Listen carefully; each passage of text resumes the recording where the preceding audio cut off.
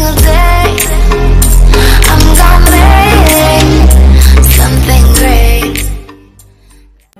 প্রিয় শিক্ষার্থীরা, আজকে তোমাদের সামনে আমি যে বিষয়টা নিয়ে আলোচনা করব সেটা হলো নবম দশম শ্রেণীর বিজ্ঞান গ্রুপের রসায়ন বইয়ের অষ্টম অধ্যায়ের ড্রাই সেল বা লেকলেস সেল নিয়ে। এটার গঠন চিত্র এবং কিভাবে বিক্রিয়া করে সেটা নিয়ে আমরা আলোচনা করব। আপনারা বোর্ডে যে জিনিসটা দেখতে পাচ্ছেন এটা হলো একটা ড্রাই সেলের চিত্র, মানে ব্যাটারির চিত্র। আমরা সাধারণত রিমোট, তারপরে খেলনা গাড়ি, এগুলোতে যে ব্যাটারিগুলো ব্যবহার করি সেটা হলো ড্রাই সেল। আর ড্রাই সেল হলো এক ধরনের গ্যালভানিক সেল, যেটার মধ্যে আপনি বিদ্যুৎ উৎপন্ন হয় রাসায়নিক বিক্রিয়ার মাধ্যমে। আমরা জানি গ্যালভানিক সেল হলো যে সেলের মধ্যে রাসায়নিক বিক্রিয়ার মাধ্যমে বিদ্যুৎ শক্তি উৎপন্ন হয়, তাকে বলা হয় গ্যালভানিক সেল। তো আমরা ড্রাই সেলের গঠন চিত্রটা দেখানোর চেষ্টা করি। ড্রাই সেলের মধ্যে যে অংশগুলো থাকে, ড্রাই সেলের প্রথমে যে মাঝখানে যে দণ্ডটা দেখতে পাচ্ছেন এটা হলো গ্রাফাইট দণ্ড, অর্থাৎ একটি কার্বনের একটি দণ্ড দেওয়া থাকে যেটা ক্যাথোড হিসাবে কাজ করে। তারপরে আপনারা যদি আমি ব্যাটারিটা দেখাই, ব্যাটারিতে দেখবেন যে উপরে যে মাথাটা দেখা যাচ্ছে এটা একটা লম্বা দণ্ডের মতো পুরো ভিতরে থাকে, যে দণ্ডটা হলো এটা একটা গ্রাফাইট দণ্ড। তারপরে এখানে যে জিঙ্কের একটা লেভেল থাকে, এটা হলো অ্যানোড হিসাবে কাজ করে। জিঙ্কের লেভেলটা যদি দেখাইতে যাই, এখানে ব্যাটারির যে প্রান্তটা হলো কি জিঙ্কের লেভেল, এটা অ্যানোড হিসাবে কাজ করে। তারপরে আপনাদের এই গ্রাফাইট দণ্ডের চারপাশে একটা আস্তরণ দেওয়া থাকে, যে আস্তরণটা হলো ম্যাঙ্গানিজ ডাইঅক্সাইডের একটা স্তর। এই স্তরটা থেকে গ্রাফাইট দণ্ডের একদম চারপাশ ঘিরে। তার পাশে এখানে কিছু লেই বা কাই বা মন্ড তৈরি করা হয়, যেগুলোর জন্য ইউজ করা হয় অ্যামোনিয়াম ক্লোরাইড এবং জিঙ্ক ক্লোরাইড। এই অ্যামোনিয়াম ক্লোরাইড এবং জিঙ্ক ক্লোরাইড তড়িৎ বিশ্লেষ্য পদার্থ হিসেবে কাজ করে। এগুলোই আপনার বিক্রিয়ার মাধ্যমে শেষ পর্যন্ত বিদ্যুৎ উৎপন্ন করে।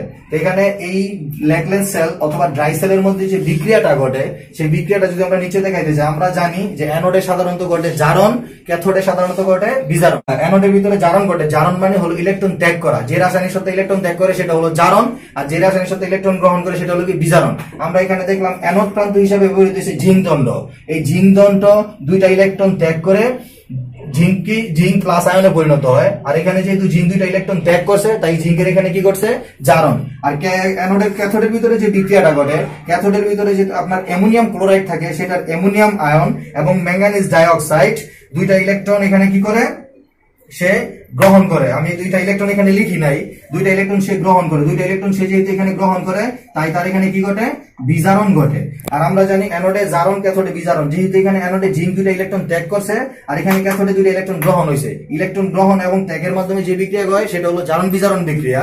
আর জারণ বিজারণ বিক্রিয়ার মধ্যে ইলেকট্রনের আদান প্রদান ঘটে। আর আমরা জানি ইলেকট্রনের প্রবাহ মানে বিদ্যুতের প্রবাহ। এই জন্য এখানে যেহেতু জারণ বিজারণ ঘটছে এবং ইলেকট্রনের আদান প্রদান ঘটছে, তাই এই বিক্রিয়াটিতে কি বিদ্যুৎ উৎপন্ন হয়েছে। এই জন্য ব্যাটারি কোনো একটা লাইটকে যখন আপনি এই ক্যাথোড প্রান্ত ক্যাথোড প্রান্তে এখানে লাগাবেন, আর অ্যানোড প্রান্তে এখানে দুইটা তার দিয়ে সংযোগ করবেন, তখন ইলেকট্রনের যখন আদান প্রদান করবে, লাইটটা অটোমেটিকলি জ্বলে যাবে। এখন আপনাদেরকে আমি একটা ব্যাটারি ভেঙে এর ভিতরের অংশগুলো পার্ট বাই পার্ট দেখাবো। আপনাদেরকে একটি ড্রাই সেল ভেঙে তার অভ্যন্তরীণ গঠনটা দেখাবো। এতক্ষণ তো যেটা দেখালাম সেটা বোর্ডে স্বাভাবিক গঠন দেখালাম, এখন এটারে আমি একবার অভ্যন্তরীণ বাস্তবিকভাবে দেখাবো যে একটা ড্রাই সেলের মধ্যে কি কি থাকতে পারে। প্রথমে আপনারা ড্রাই সেলটাকে ভাঙার জন্য একটা নিতে পারেন, কাটার নিতে পারেন, যেটা নিয়ে আপনি প্রথমে উপরে একটা টিনের দেখবেন একটা আস্তরণ থাকে, সেই আস্তরণটা প্রথমে খুলবেন। আস্তরণটা খুলবেন, যদিও খুলতে অনেক কষ্ট হয়, তারপরও আস্তরণটা খুলবেন। আস্তরণটা খুললে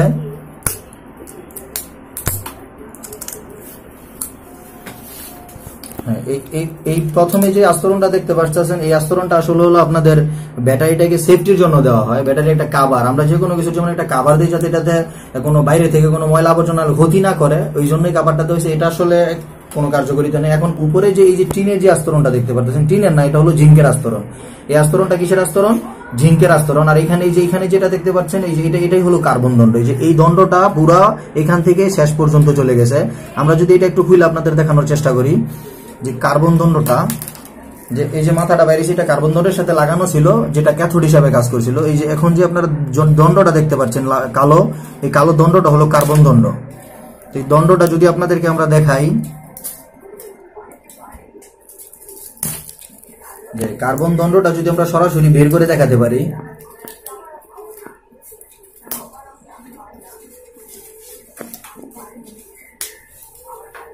এই যে এই খাড়া যে দণ্ডটা দেখতে পাচ্ছেন, দণ্ডটা ভেঙে গেছে, এটাই হলো কার্বন দণ্ড। এটা উপর থেকে একদম শেষ পর্যন্ত থাকে। এটার ভিতরে যদি আমরা আরো ভাঙি, ভিতরে বাংলা যে জিনিসগুলো পাওয়া যাবে সেগুলো হলো আপনাদের এই যে অ্যামোনিয়াম ক্লোরাইড এবং জিঙ্ক ক্লোরাইডের যে পেস্ট আমরা এখানে বলেছিলাম, ব্যাটারির ভিতরে বলেছিলাম অ্যামোনিয়াম ক্লোরাইড এবং জিঙ্ক ক্লোরাইডের যে পেস্ট, যে কালোগুলো যেগুলো দেখতে পাচ্ছেন সেগুলো হলো অ্যামোনিয়াম ক্লোরাইড এবং জিঙ্ক ক্লোরাইডের কি পেস্ট। এই পেস্টগুলো ভিতরে চারপাশে দেওয়া হয় কার্বন দণ্ডের চারপাশে।